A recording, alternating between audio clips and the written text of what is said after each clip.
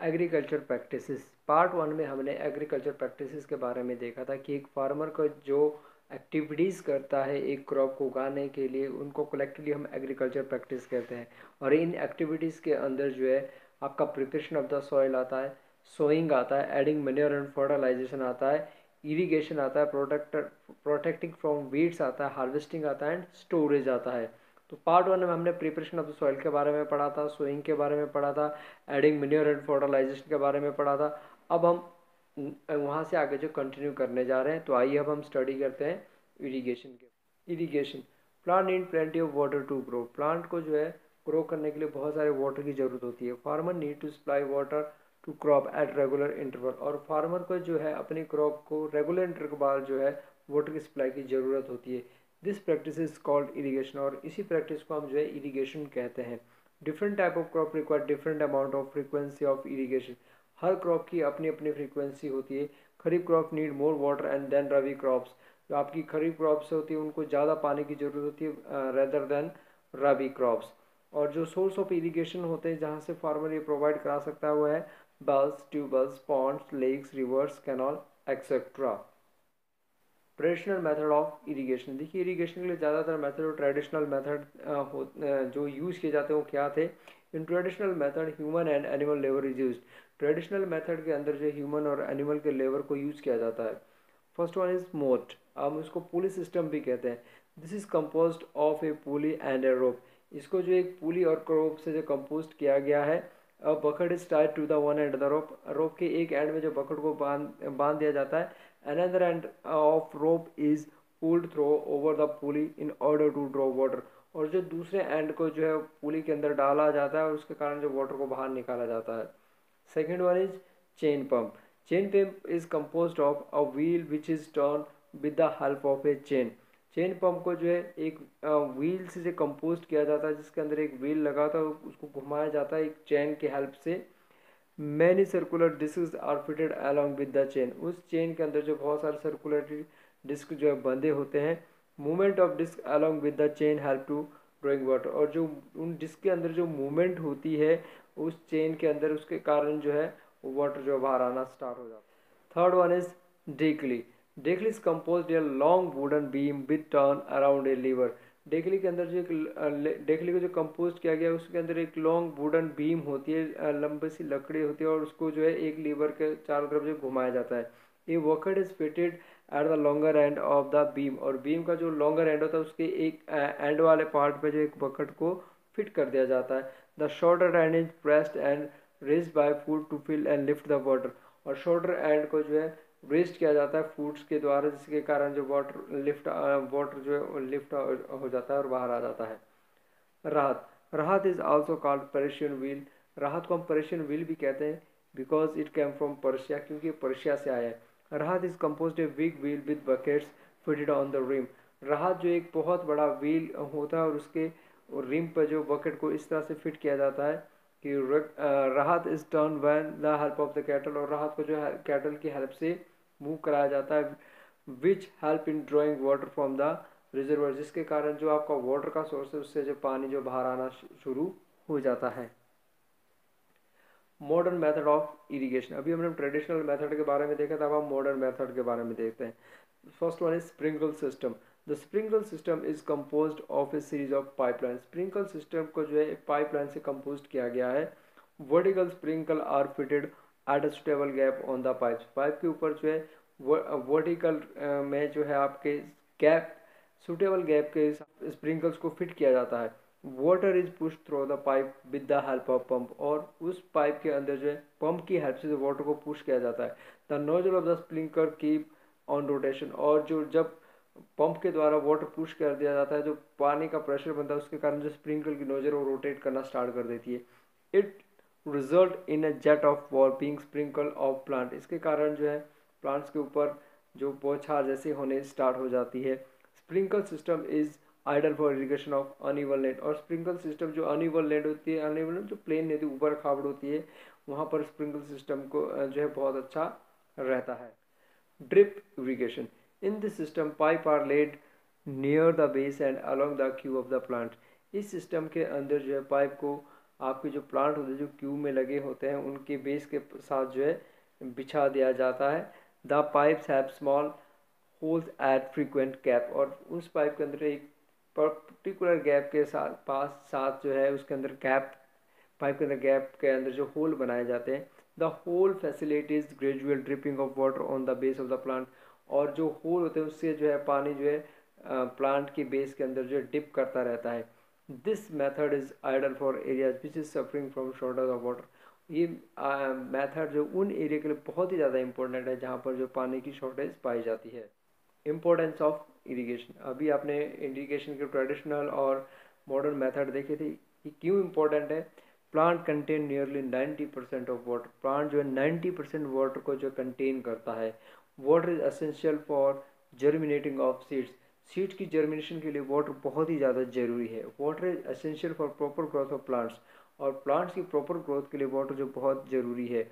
Water is essential for proper development of flowers fruit and seeds, और एक plant के अंदर जो आपके फ्लावर होते हैं, फूड होते हैं, सीड्स होते हैं, उनकी प्रॉपर डेवलपमेंट के लिए वाटर जो बहुत ही ज़्यादा ज़रूरी है।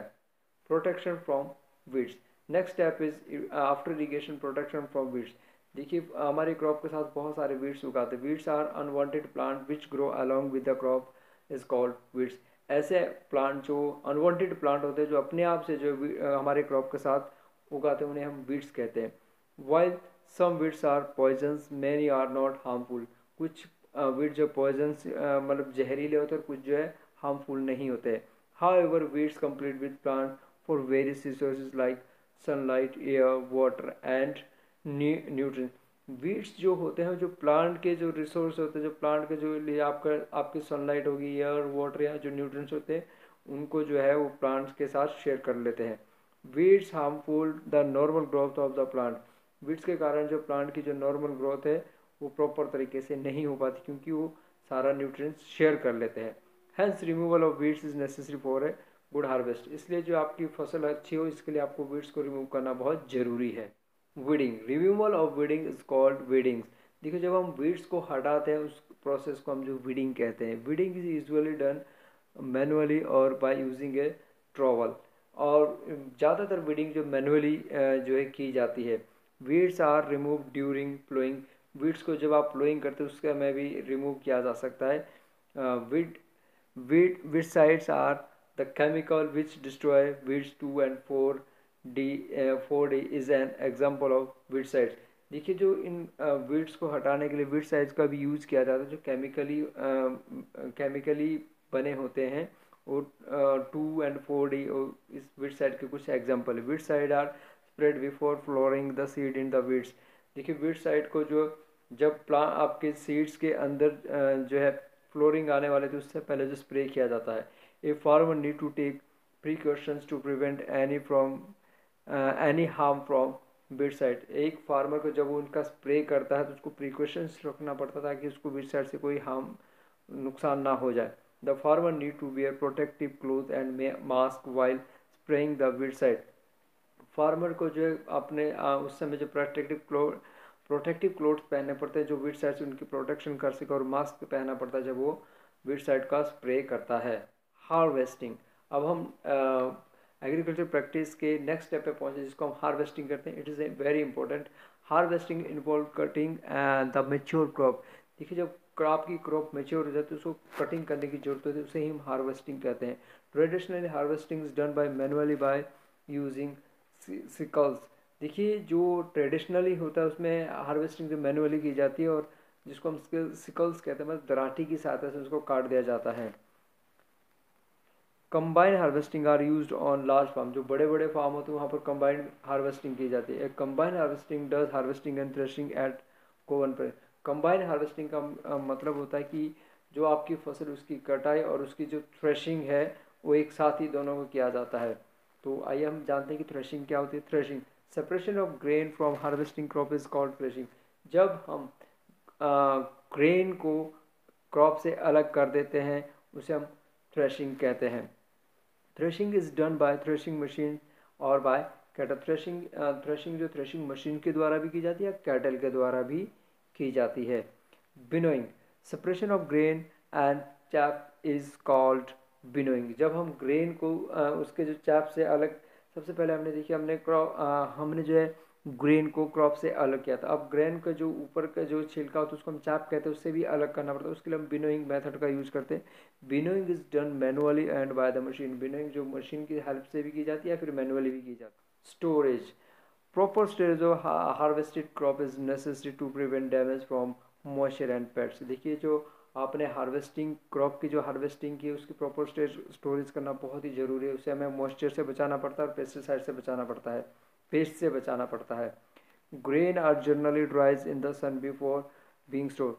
जो ज़्यादातर ग्रेन होते हैं उनको हम सन में स्टोर करने से पहले उनको सन में ड्राई कर दिया जाता है, सन के हेल्प से उन्हें सुखा दिया जाता है।